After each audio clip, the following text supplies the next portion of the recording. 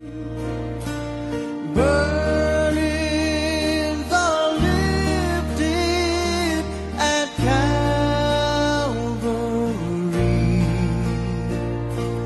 Jesus is bearing me.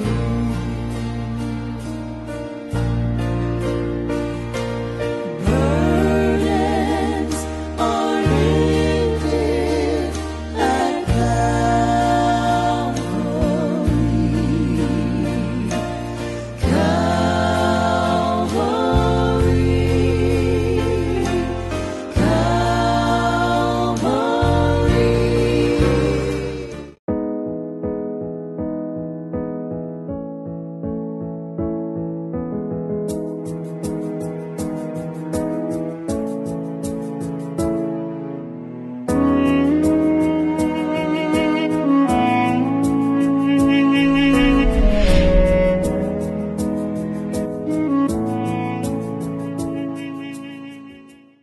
God is so good. Hallelujah. He is our Father. And when we think of the goodness of God, His mercy, how wonderful God is, it's possible for us sometimes who are fathers to be highlighted with our own inadequacies and weaknesses. Because we know as fathers that we have not been perfect fathers. There is no perfect father in this world.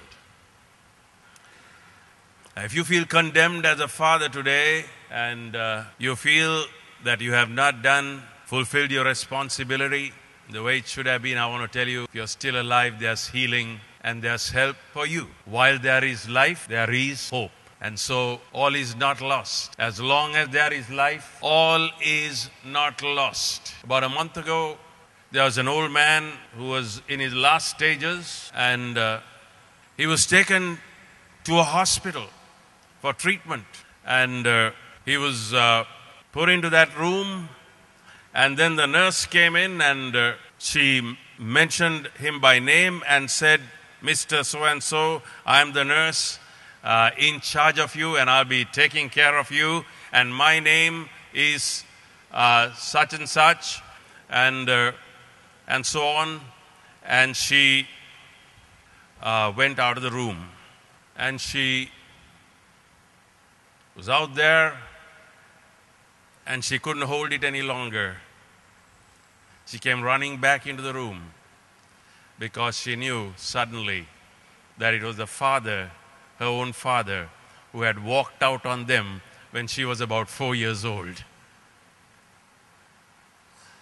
And she didn't know where he was. Her mother didn't know where he was. And suddenly here, he ends up in that same hospital, in that room, and she's been assigned to take care of him. And she walked back into the room, and she asked him, "Do you have a family?" He said, "Yes, but I walked out of my family." "Do you have any children?" And he said, "Yes." She said, "What are their names?" And he mentioned her name. And suddenly there was a reunion of a long lost, broken relationship over 40 years. They hugged each other, and he said, "The moment you walked in, I knew you were my daughter."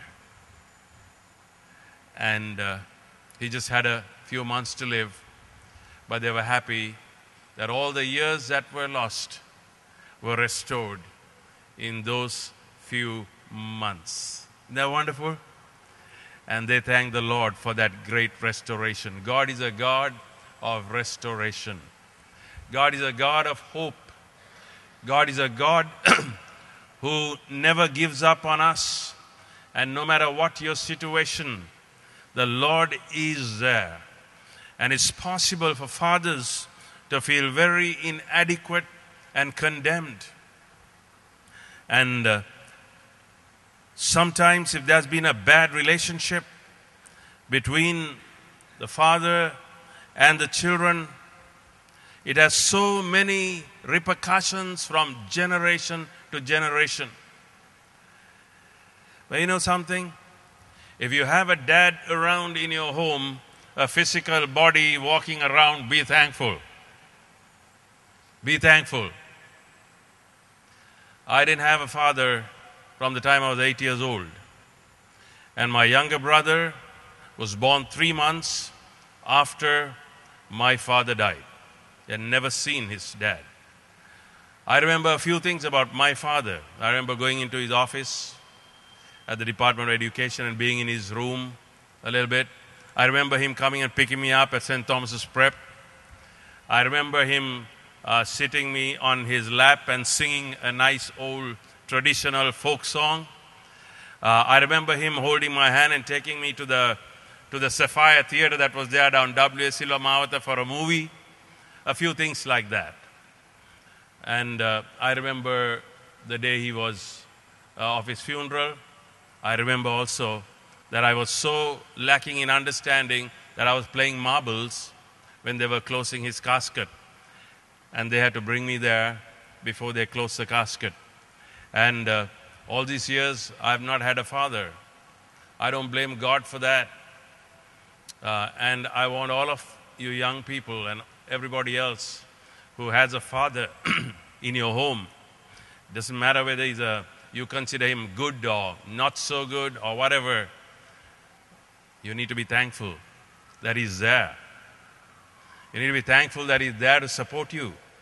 In fact, if your father was not supporting you, your mother would be doing this both jobs just like my mother did, father and mother, and they would have a rough time. Life would be very tough. Thank God for fathers.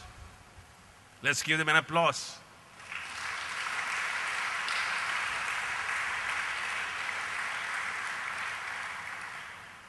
Jesus probably had no father for most of his life. How do we know that?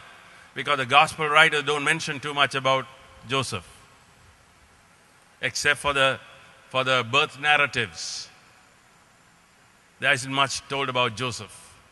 So the likelihood is that Joseph passed away during Jesus' childhood. So he probably grew up without much knowledge of his earthly father.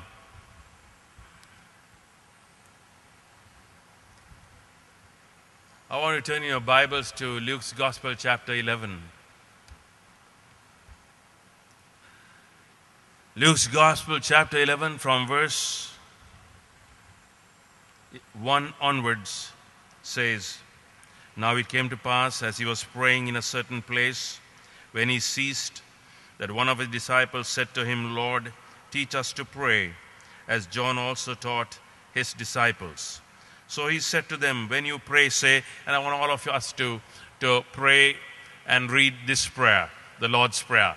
We know it by memory. That's all right. Just take your Bible and read this prayer together. It's a prayer to our Heavenly Father. All together. Our Father in heaven, hallowed be your name. Your kingdom come. Your will be done on earth as it is in heaven. Give us day by day our daily bread, and forgive us our sins, for we also forgive everyone who is indebted to us. And do not lead us into temptation, but deliver us from the evil one. And he said to them, which of you shall have a friend, and go to him at midnight, and say to him, Friend, lend me 3 loaves, for a friend of mine has come to me on his journey, and I have nothing to set before him. And he will answer from within and say, Do not trouble me. The door is now shut, and my children are with me in bed. I cannot rise and give to you. I say to you, though he will not rise and give to him because he is his friend, yet because of his persistence he will rise and give him as many as he needs. So I say to you, ask and it will be given to you. Seek and you will find. Knock and it will be opened to you. For everyone who asks receives, and he who seeks finds, and to him who knocks it will be opened. If a son asks for bread from any father among you, will he give him a stone? Or if he asks for a fish, will he give him a serpent instead of a fish? Or if he asks for an egg, will he offer him a scorpion? If you then, being evil, know how to give good gifts to your children, how much more will your heavenly Father give the Holy Spirit to them who ask him? Every time we look at biblical descriptions of our Heavenly Father, we may have a tendency to feel a little discouraged and disheartened. And we may think that if we are not perfect fathers, then we are nothing at all. I want you to deliver yourself from that kind of thinking. You know something? We sometimes bring into our lives, into our adult life, things that we have experienced in our own childhood. God is above everything else and he can deliver you. He can set you free, he can heal you. I don't think that I am psychologically suffering because I didn't have a father for most of my life. I thank God for that my mother came to know the Lord and my father was led to the Lord 2 weeks before he died by two wonderful Pentecostal women who went to the hospital when he had a heart attack. And if they had not gone there, they didn't say, he's a man, I'm a woman, I don't think he'll listen to me and so on. They just went there and shared the gospel. And on that hospital bed, my father repented and he came to know the Lord. Now he's in the presence of God and one day I will see him. He was gone 2 weeks after that, June 8th, 1953. And I don't think even my brother suffers psychologically because his father was not there for all his life. Because we have a heavenly Father. And all the deficiencies and inadequacies of human relationship, not only in the father-child relationship, but every other relationship is fulfilled by God because He's the perfect Father, as we heard. And God is able to do exceeding abundantly than we can ever ask or think. There's a big problem for people though, and that is that sometimes they cannot forgive their fathers.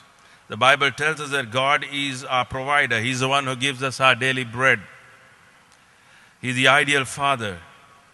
He's also the one who forgives. Because in the Lord's Prayer it says, Father, forgive us as we forgive them that trespass against us. He's also the giver of all good gifts, as Jesus said. The Heavenly Father gives all good gifts, and we as children know that we can run to our dads and get stuff from them. We know that. They are providers. They are givers. And then finally the Lord said, if you being evil and you're looking at fathers, because human nature is evil, not good. And because we are fallen and we are living in a fallen world, we don't behave right. And even after we have encountered God in our lives, we don't become perfect people. We are on the road to perfection with God's intervention in our lives. And Jesus said, you being evil, these fathers were evil, but he said, though you are evil, you know how to give good gifts to your children. So sometimes the fathers who are not so good, they still give good gifts to their children. And then Jesus said, how much more will your heavenly Father give the Holy Spirit to them that love him? And when Jesus said you can have the Holy Spirit, what he was telling us was that when you have the Holy Spirit, I have the Holy Spirit, I have the capacity within me to face every situation that will come into my life by his power and forgive and experience victory in that situation. And if your home is not the home you dreamt it would be, if your father is quite a ways different from the Heavenly Father, and if you have a father who abdicated his responsibility and walked away, or if you have not known an earthly father all your life, I want to tell you that you can stop that problem in this generation. Your family tree can get cleansed now, and you can make that choice.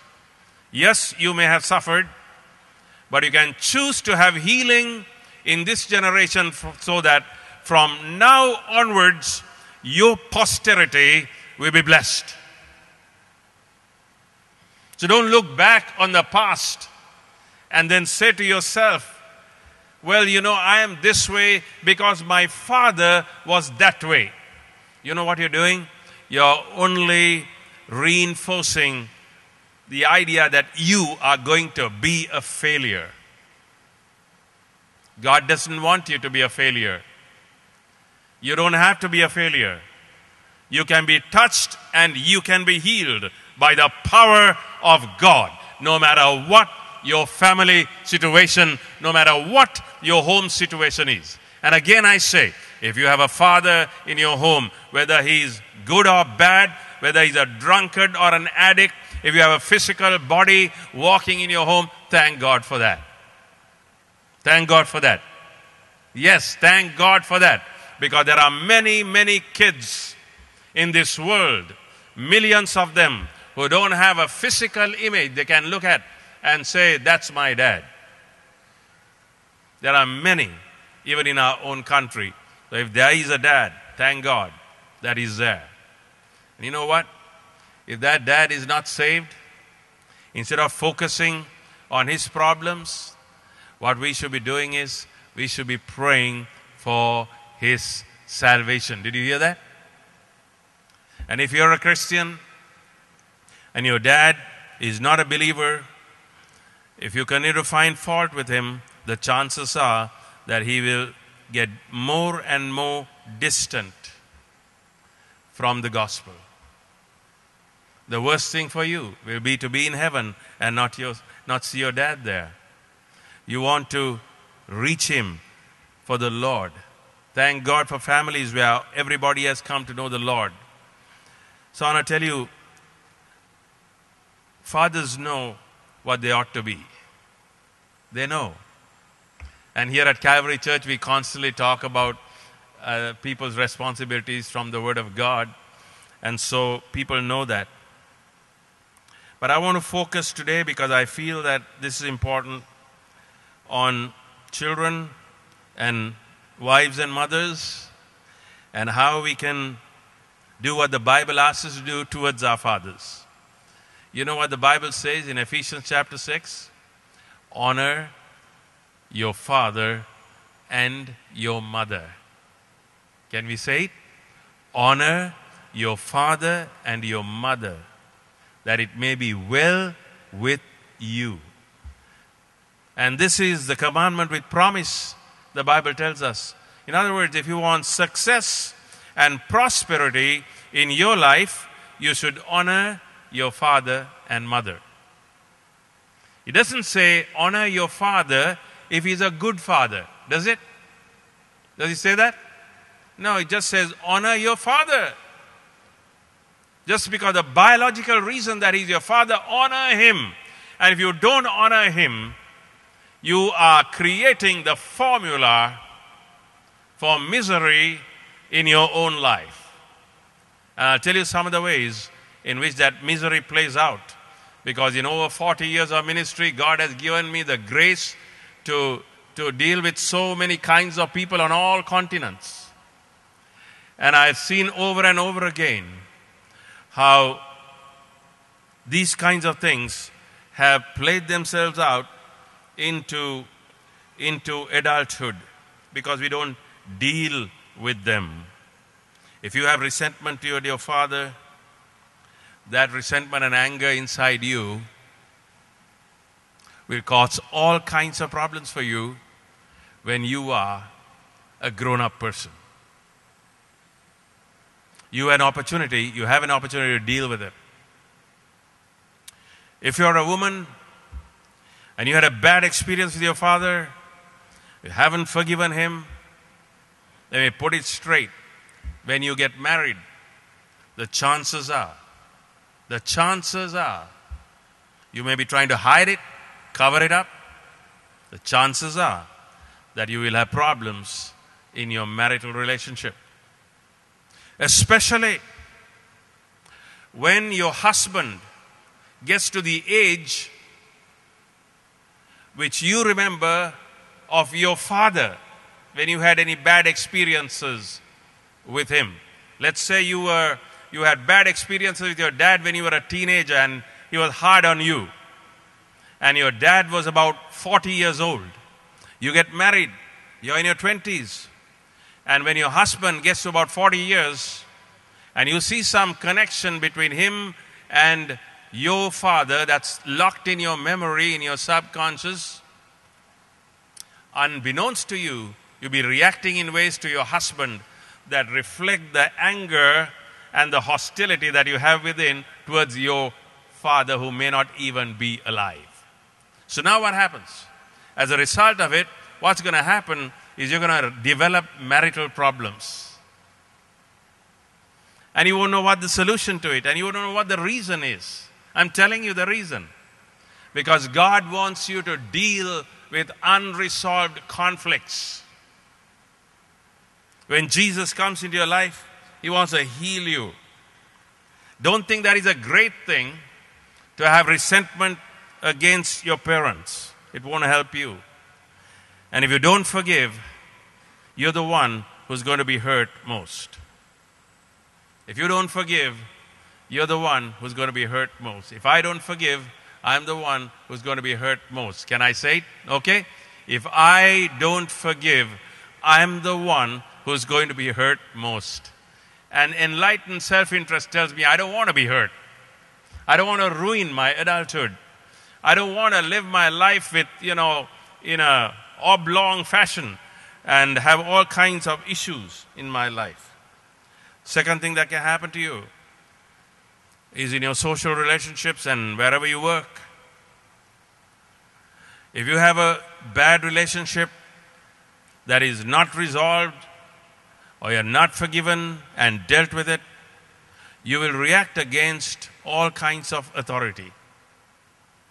I've met preachers who had problems like that. I can think of one preacher right now whose father was a drunkard.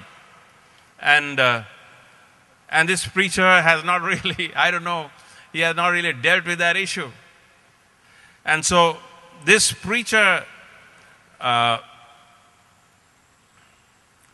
he always has a problem with any kind of supervision. And the moment somebody tries to give him instructions, he reacts against it. And the reason for it is because he has had a bad relationship with his father and he reacts and rebelled against his father's authority. The father is dead and gone. Who is suffering? The father is gone. Who is suffering now? This guy is suffering because he's got that rebellious attitude and that hostility within him that is unresolved. At the close, I'm going to tell you how to deal with it even if your father is gone.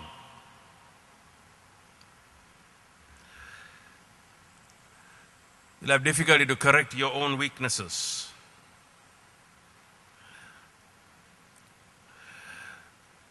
Now we know that some fathers do not take over spiritual leadership in their homes. Some fathers give all that responsibility to the mother. For some reason, they don't want to take spiritual leadership. I want to tell you fathers, you know something? Your son, if you have one, will grow up like you. If you have a son and he gets married, unless God intervenes in his life, he will also not be able to take spiritual leadership in his home. Unless God intervenes. You know why? Because he has not seen a model of spiritual leadership in the home. But all is not lost if you're a father who's still around. All is not lost if you're a son and your father is gone. My father was gone, but I took spiritual leadership in our home. So all is not lost. Because our perfect Heavenly Father is able to make up everything that is lost. You will also find it difficult to relate to God. And this is one of the most critical issues that happens when people do not have a proper relationship with their fathers. They have a difficulty relating to God, who is our Heavenly Father. Again, all is not lost. If you are still alive, there's hope for you. You can correct it today. It can happen. But don't pass it on to your children. We are not going to allow the enemy to destroy our posterity, right? We are not going to allow the enemy to destroy the future generations. We are going to deal with it now and experience His healing and have wholesomeness in our lives so that from now on, from generation to generation, the blessing of God can be there. I just have a word to say to all our mothers and wives. I know that many wives are oppressed and suffer because of the inconsiderate behavior and abuse of their husbands. This is the reality in our world. That is why all over the world there is a rising consciousness of the rights of women, because we know that in societies all over the world, women are suppressed. Women are looked down upon. And in certain societies, men have a big problem to get any kind of advice or instruction from women. But I have found that a lot of women are far more efficient and diligent in the way they do things than the way some men do things. Usually, if you give a woman a job, she'll look into all the details and cover the whole thing up and have it done. I can't say that about all men. Yet for all, in many societies, women are pushed down when God said that He has made both male and female in His image. He hasn't made the man in His image. In His image made He them. That is why the most important attribute of God, which is what? What is the most important and wonderful attribute of God that we love? There's a clue for you. Love. Where do you see it most? In women. Where do you find understanding, compassion, and patience? In women. Because that's a reflection of the nature of God. Both male and female are made in the image of God.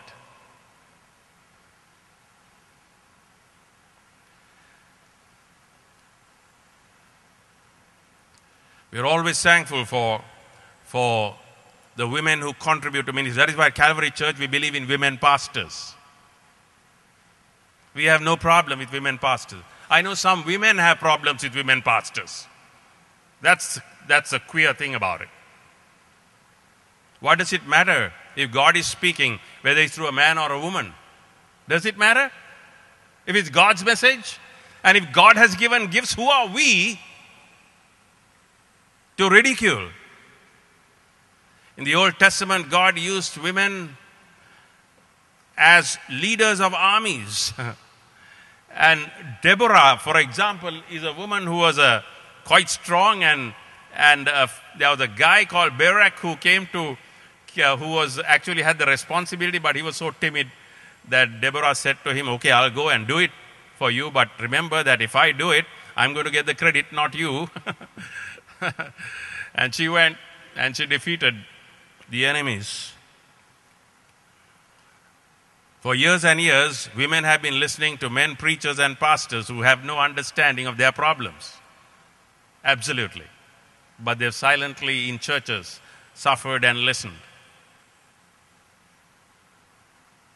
The Ceylon Pentecostal Mission was probably the pioneering church that gave women their place in ministry by having full-time workers in the Ceylon Pentecostal Mission and so on. In some churches in other parts of the world, it's a big issue to have a woman as a pastor. That's a big issue. They're wasting their time. God has given gifts and abilities. Who are we to stand against that? And we are thankful for women pastors and Christian workers. But I have something to say to all mothers, especially if you are a person who has been, pressed down and persecuted and hurt by the insensitive behavior of your husband. You know what can happen to you? You can be a hurt person. And that hurt can go deep into your soul. And without your knowledge, you can transfer that heart of hurt to your children. If you ridicule your husband, and if you criticize him to them, that's going to stay with them. And they're going to pick up that offense and have animosity towards their dad. And as a result of it, they are going to get hurt. And then when you give your daughter or your son in marriage and you find that they're having problems, now you'll know that the reason for it could be your behavior. Now understand that some of these hurts are hard to bear. But I want to tell you again, God is able. He can heal you. He can heal you. Don't transfer that hurt that you have to your children. And if you've done that, put it right with your kid also. And if you're a child and you have been mean to your father, been rude to him, go and ask him forgiveness. He may not change. That's not the issue. You got to put your things right. And if you're a father and you know that you have not delivered on the responsibilities that God has given to you, don't be too proud to go to your father, to your children and ask them for forgiveness. If you've done something that really has damaged them, that will melt them and heal the relationship. And the next few years of your life may be good because, and God will restore to you what the palmer worm and the cankerworm has eaten, and your life will be different, at least for those few years. And that will make all the difference in their lives. You'll be dead and gone, but they will go on, and they'll go on healed and whole because you did that, and that reconciliation took place. God has so much in store for all of us, and we shouldn't cheat ourselves of the wonderful healing that God can give to us. We can experience His healing in our lives, and we can experience His healing in our homes. We can experience His healing in our personal relationships, and life can be different for us if we want God to do it. He can do it. Don't let the enemy cheat you of a wonderful, restored relationship. Don't let the enemy cheat you of wholesome living. Don't let the enemy cheat you of a balanced mind. Don't let the enemy cheat you so that at the end of your life you will look at it and say, oh, I was terrible. I just didn't deliver and I'm so miserable. Well, as long as you're alive, there's hope for you. And you can put things right and things can turn around. You may have had a broken marriage. You may have had a terrible situation. All kinds of situations. How many of you know that the blood of Jesus Christ cleanses us from all our sins? Hallelujah. All our sins. Every single sin. And there's not a single sin that God says, no, I cannot forgive. But we need to also forgive. Just like God forgives. God forgives us. God cares for us. And He's waiting there like the father of the prodigal son for those who have strayed away from Him to come back home. You know, and He's waiting for you to make the move because He has made every move. The father of the prodigal son didn't go chasing after him. He waited on the balcony waiting for the son to come. And then one day the son came to his senses and he came back to the father. And when the father saw him making that move, because unless you make a move of your own accord, there can be no true healing. You've got to take a step. There has to be some initiative on your part. You've got to say, yes, I've come to my senses now and I need God's help and His healing in my life, and I'm opening myself to the Lord humbly. Don't let shame orientation, what will people think, and those kinds of stupid things keep you from experiencing what God wants you to experience in your life. What does it matter what people think? They're here today and gone tomorrow. Doesn't matter. What really matters is what God does in your life and the way it changes you, your family, your home, and how it changes your descendants and your posterity. That is what God wants to do in your life. God, our Heavenly Father, wants to heal and restore. He's a healing God. And we can receive that healing even now. Let's bow to pray. Now as we are bowed in His holy presence, this is a very important time. I can't emphasize how important these few moments are. Because in these few moments, you can experience God's touch in your life, or you can let it pass by. Jesus is passing this way. If you're a child and you feel cheated because your father was not good and he did so many wrong things, and because you feel that you have been cheated and you go on like this with that hurt and bitterness in your life, don't continue from today without sorting it out. This is the moment for you. This is the moment for you. You might say, my father is dead and gone. You know what? Your memory is still alive. The memory of him is still in your mind. You can do proxy forgiveness, or you can forgive your father. Visualize him right now.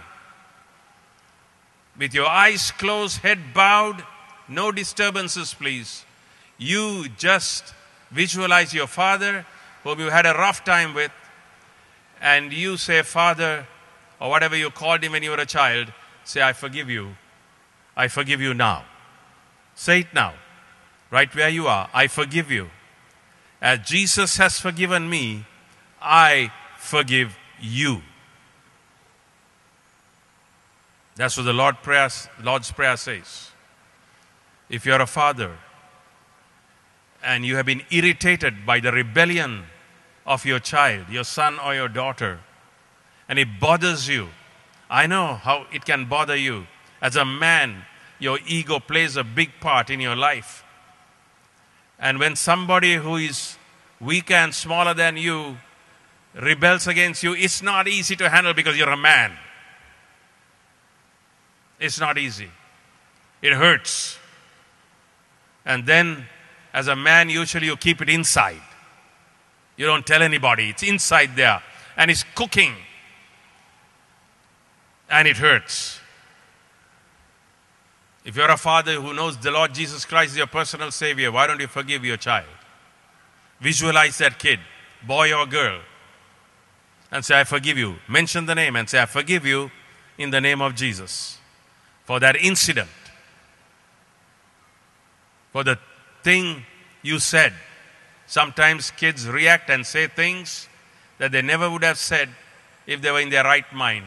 But under pressure, both children and parents say things that they regret later. If you're a wife and you're guilty of transferring your negative feelings to your child and creating a wrong attitude in your children, you need to ask the Lord to forgive you. If you have ridiculed your husband and diminished him in front of your children, or talked about him to others in a derogatory way, you need to ask the Lord to forgive you.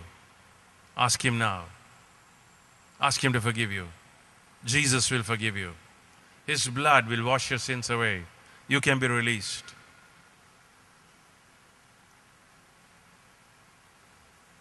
Sometime later, talk to your kids and tell them that you were not doing the right thing and that you're sorry for it.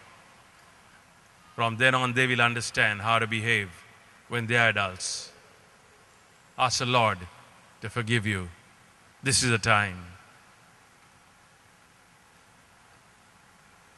Now let's pray. We're going to pray for healing and restoration and forgiveness, for wonderful things to happen. Let's believe the Lord right now. Pray after me, out loud, wherever you are. Dear Lord Jesus, I come to you with my hurts and my sins. And I ask you this very moment to forgive me. Dear Lord Jesus, heal me. Touch my heart. Touch my mind. Touch my life. Touch my family with your nail-scarred hand. Heal me. Restore us all that we may honor you. Thank you, Jesus, for hearing our prayer. Hallelujah. Amen. Amen, amen, amen. Let's just rise to our feet and give the Lord a wonderful thanks offering for touching us in a moment. Hallelujah. Yes, God is good. There is no one like him.